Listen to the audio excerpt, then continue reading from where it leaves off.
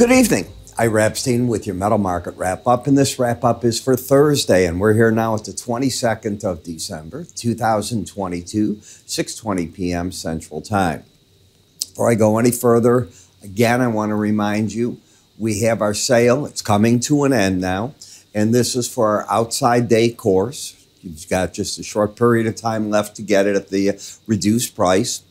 Keep in the back of your mind, this pattern is one that you see all the time on your charts. What do you do with it? I mean, it's probably one of the most common patterns on a chart. Most people don't know what to do.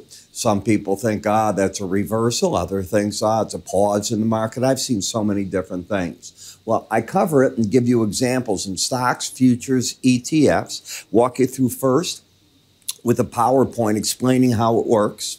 How does the setup take place? What happens if it follows through? What happens if it doesn't?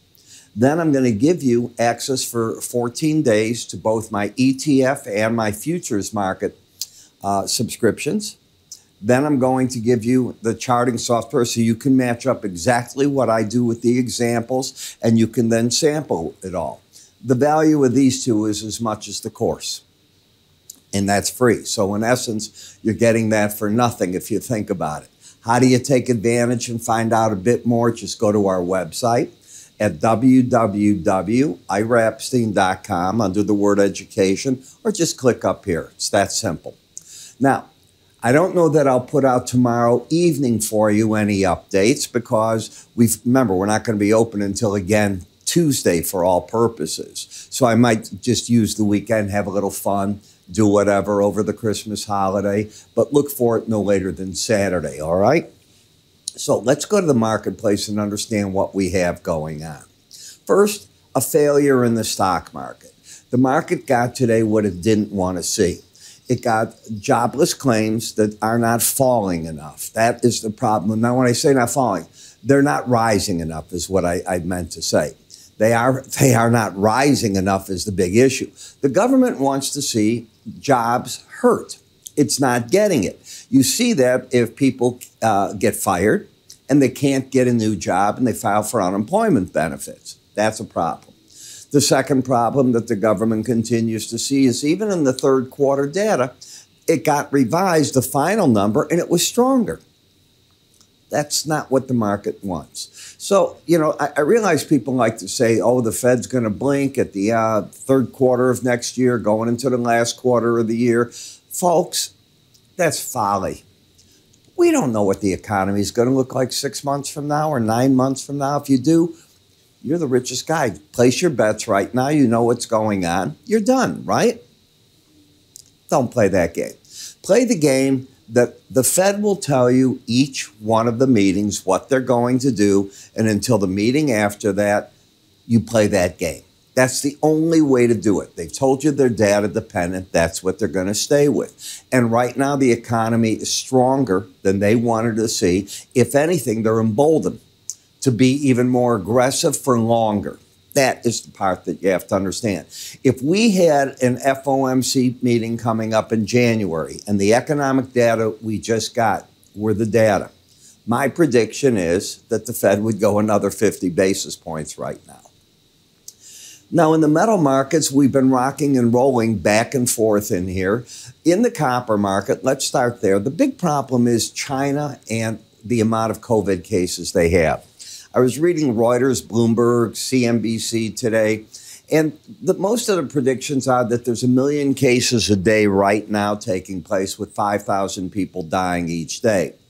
That projection is expected to rise to between 3.7 million up to 4.2 million over the next couple of weeks as the COVID spreads itself through the economy.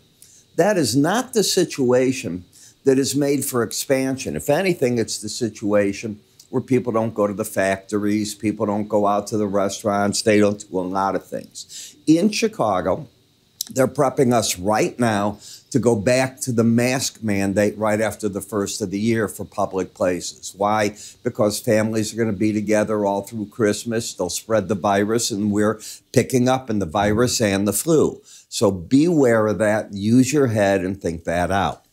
You're now looking at the impact here of a couple of things. First, the cold weather.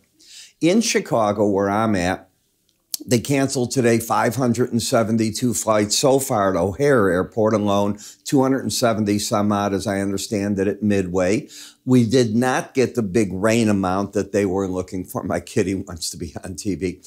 We did not get the big snow amount that they were saying. Where I live in the city, I don't know that we have 2 or 3 inches of snow so far, but I'm not going to go out and shovel it just yet. Without wind chill, we're 4 degrees. With the wind chill, we're 30 below zero. That's a little too cold for me. I'll stay in. I'm sorry if you're walking by my home, but I looked at all my neighbors. Nobody's gone out and shoveled. It's just too brutal. We'll have to wait for tomorrow when we get some sun. It's still going to be freezing tomorrow, but you do what you got to do. All right. So let's look at the gold market. In the gold, even with these corrections, you're staying over the 18-week moving average of closes. The bias is certainly to the upside.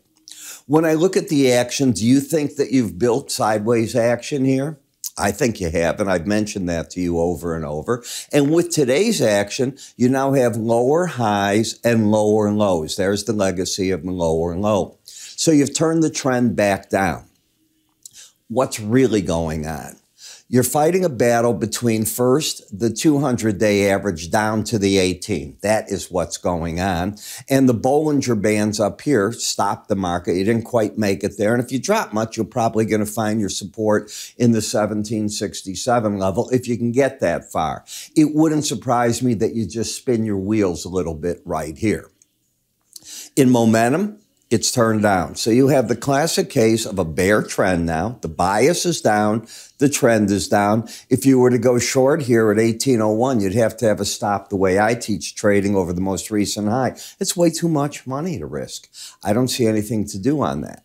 When I go to the gold-silver ratio, sort of bending a little bit again. So now the silver market holding in, not trending. We have a lower low, higher high pattern. The market is overbought. I don't see anything of interest there. I pointed out to you 2 days ago, and I took my arms here and I said, you watch what's going to happen in the slow stochastic. And when I did that, and I can back up to it to prove my point, we were about here. And I'm watching the market and I said, look, we've been just sitting on this market. If you can't move away from it, volatility comes out and the Bollinger Bands narrow in. And when they narrow in, you take out the volatility, they'll start wrapping their arms around the market, which is just what they've done. And all of a sudden, even if you drop, you're already oversold. If you rally, you're into the 200-day average, you have more work to do. So this market's probably done for a while. That's right, probably the way to approach it. In the platinum market, it fell hard today, down to the Bollinger Band. Boom. What do I teach you in my enhanced Bollinger Band course? First time you hit a Bollinger Band, you're not embedded. Pros take their money off the table, all of it. They don't cover part of the position. Then in the palladium market, we have lower highs, lower lows. You can see the momentum coming down in that market. Still looking bearish to me. In the dollar index, we have higher lows, higher highs. Look for the market to fight a battle at the 18-day average of closes. So you put this all together, you try to come up with a game plan. I'll cover some trade ideas for you in the financial markets in a minute. I'm Ira Epstein. Remember, you can move your cursor at any time up here to take advantage of the outside day course. Take advantage. You're going to pay more because I know you'll want it later. Take care.